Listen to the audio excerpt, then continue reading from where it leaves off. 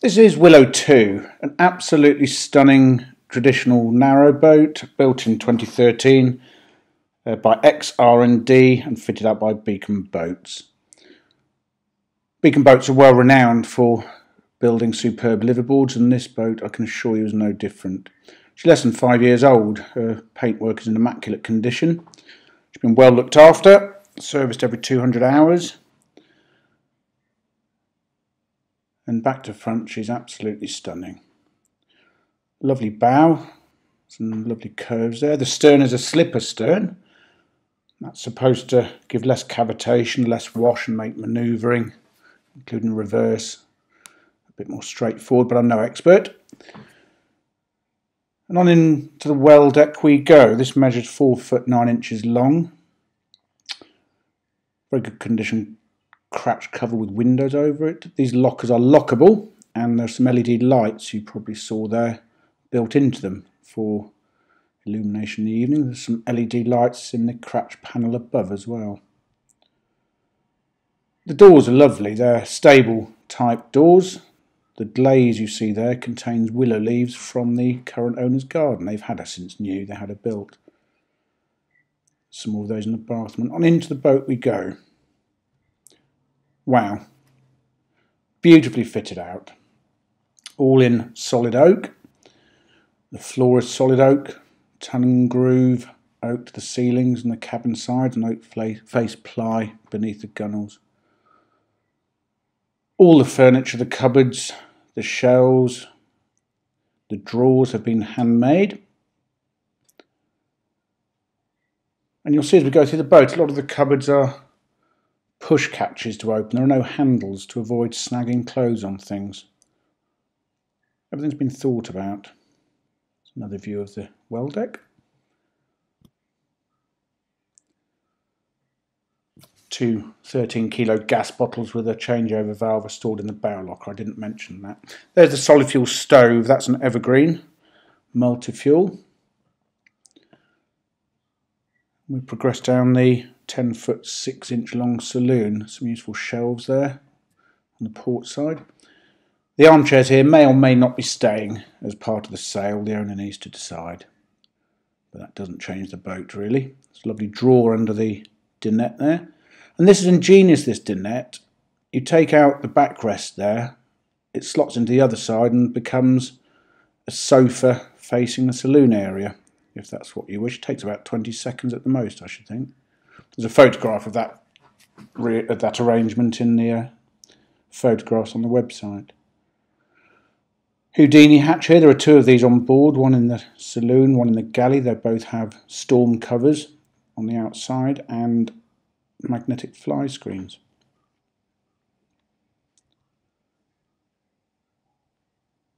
There's a 12-volt freezer stored under the stern side of the dinette there, that bench seat, useful drawer there, and 2 side hatches either side of the dinette with glazed inner doors. The radiator you saw there are 2 of those and a towel rail on board. They're heated by a Webasto system, diesel fired central heating. And into the galley we go. Lovely curved walk-through arrangement. The finish of everything is first class on this boat, I must say. There's a useful cellar in the floor here. And these are very practical. There are 5 of these drawers in the galley, 4 on the port side where I am now and 1 opposite. Every inch of space has been used on this boat. I'll try and show that as we go through. Really well thought out.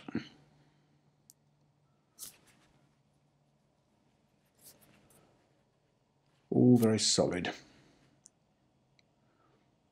Here's the Houdini hatch in the galley.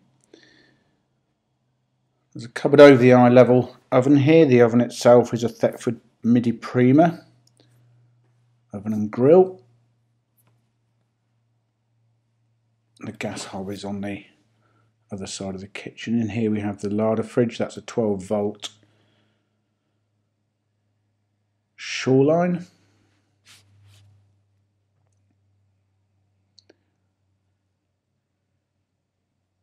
and over to the other side of the kitchen. Lovely cupboards, beautiful archways over the windows there. All portholes on board. There are 10 15-inch portholes and 2 8-inch portholes. The washing machine very neatly tucked away there is a Zanussi Aquacycle 1300. That tap nearest us is a filtered water drinking tap, and a very useful work surface which hinges over the sink.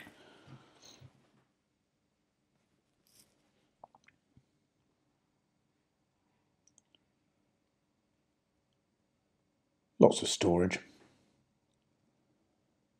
lots of space. And here's the gas hob, that's a spin flow.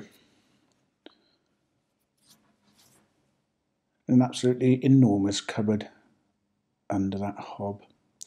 The galley is 7 feet 10 inches long, best part of 8 feet. There's lots of room to do what you need and everything you need to do it with.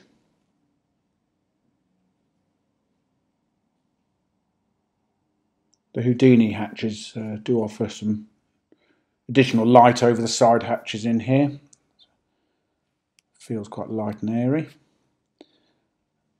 The lighting throughout the boat is LED, by the way.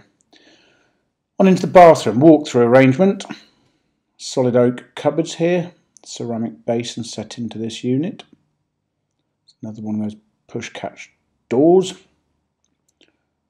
Small chest of drawers here next to it. They pull out to give you access to the plumbing.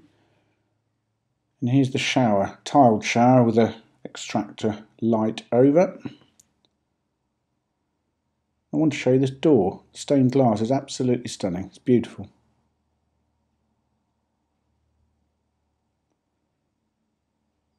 Now for the loo, it's a Thetford cassette, but it's set in a Thunderbox style arrangement, the old Victorian Thunderboxes.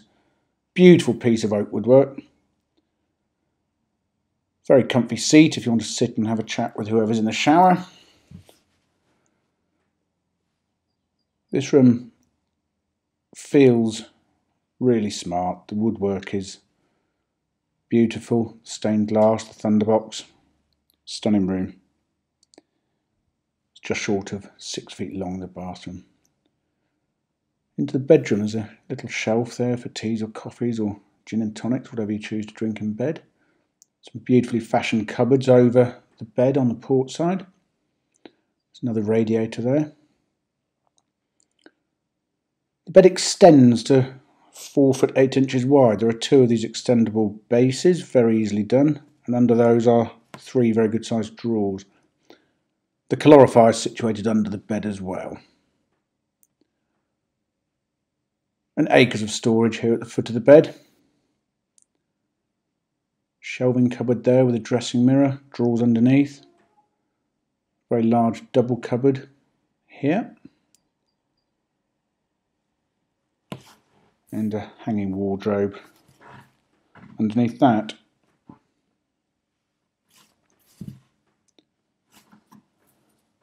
There's an inverter on board, that's 2 kilowatt Victron. There's a 3.5 kilowatt travel power generator. There's a galvanic isolator. There are 340 watt solar panels.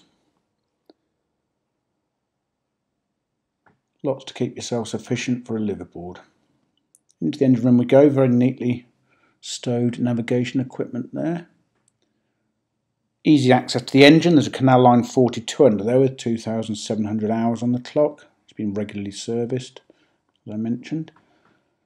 There's a very neat cupboards here housing all the electricery.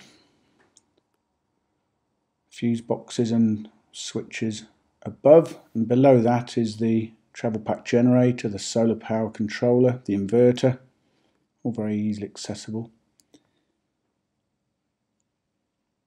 And a couple of very good sized cupboards next to that, backing onto the bedroom bulkhead. There's an immersion heater on board as well, 1 kilowatt, that's fired by the generator if you're not hooked up to landline.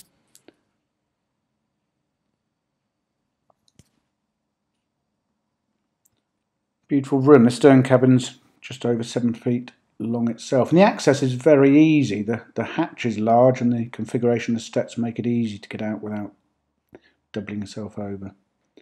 Willow 2, I could talk for ages about her, but there we go. For further photographs and a fully downloadable colour brochure, go to www.rugbyboats.co.uk.